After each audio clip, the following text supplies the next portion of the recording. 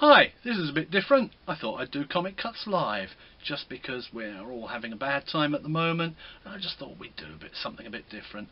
I've also got something to talk about for once in my life, rather than just talking about squirrels falling from the sky or goats. We've just released a new book, the new Rocket book, which I have here. It's called Rocket, the First Space Age Weekly. And I'm going to give you a quick bit of background on this and how to get hold of a copy. It's now available. I'll have to admit that I was worried that Bear Alley Books would have to shut down for the duration of the crisis, but thankfully the print industry seems to be working fine, and I don't mind telling you it was a huge relief when we received our proof copies last Monday. Since then I've been through them with a fine-tooth comb, so we've made some minor corrections, uploaded the files again to the printer, and we've started printing. You know, all the orders that have come in so far for the Rocket and the Hurricane book and the Eagles book.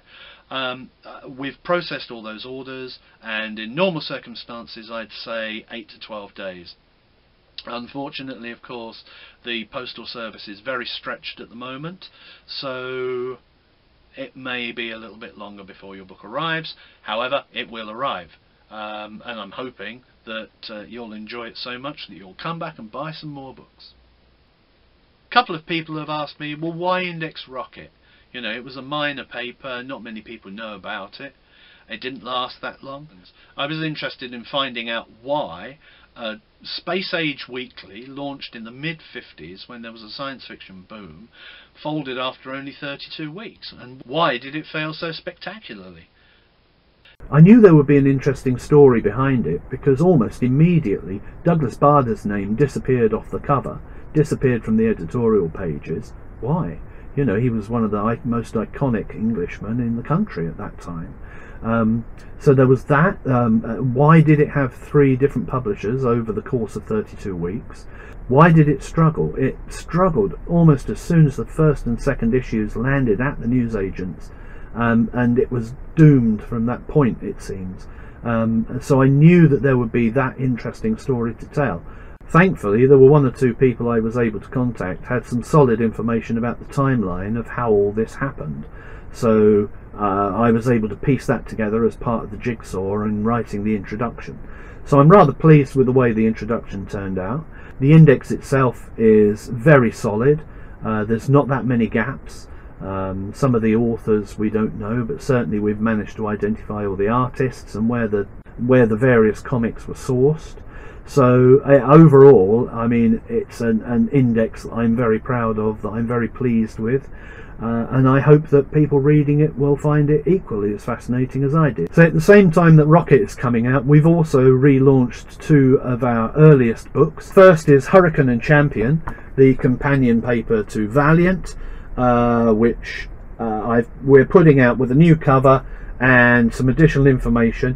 When I started doing the indexes, this was the very first one that I did, and unfortunately I didn't have all the information that I wanted on the annuals. I managed to track down images for all the covers, but that was as far as I could go.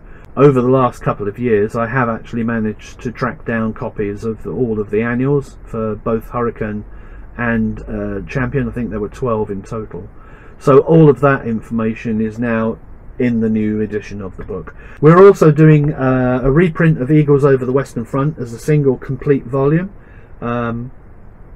This was the way I always intended it to be, but I must admit that when we started out in 2011 I was a little bit nervous about the price, so I broke it down into 3 volumes that we could put out at, I think it was $9.99 or $8.99, and the book did fairly well, but sales have tailed off over the last couple of years, so I just thought that this was a good opportunity. As we've entered our 10th year of publishing, I thought it was a good opportunity to put together the volume as I originally wanted it. There's no extra information. If you have got the 3 volumes, there's nothing extra in it that you're going to be missing out on. But it's a beautiful book.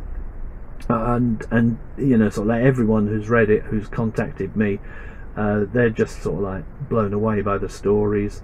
It's a World War One setting. It's about the RFC and a young pilot who joins the Royal Flying Corps.